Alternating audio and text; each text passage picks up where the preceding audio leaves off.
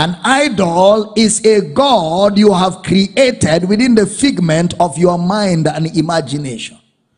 It's an idol that exists only inside your mind. That's a god.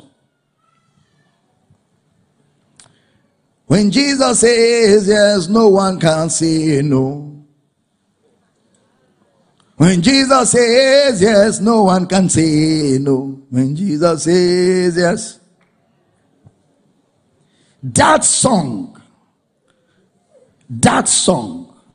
is an idol in your mind. That song paints the picture of a God that only exists inside your mind. That God can force his way through anything. Once he says yes, you are not born to say no. He will force you. He will bend you. He will break through anything to make sure what he says happens. And you say you believe that Jesus was crucified. When they were crucifying Jesus, were they saying yes to God? They didn't crucify Jesus because they believe in him. They crucified because they hate him.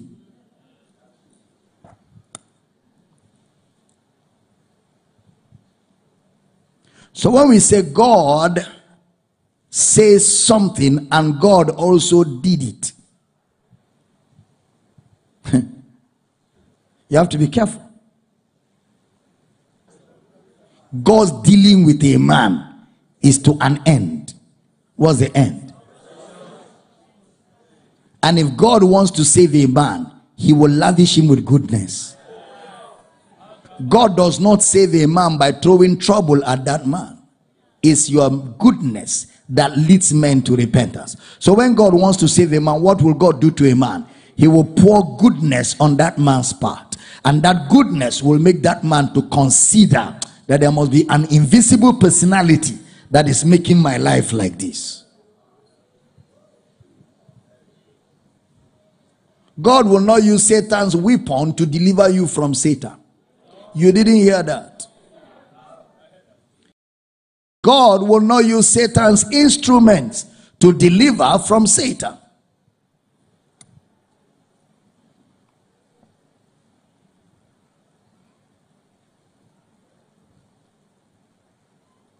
Somebody says, I believe that Jesus was a great prophet.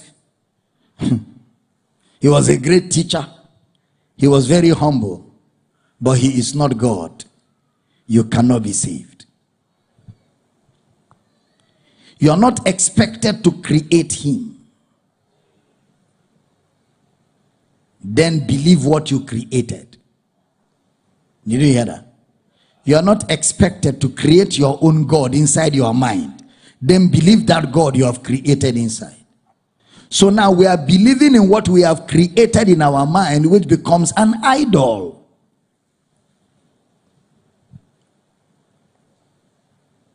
Jesus is the Christ.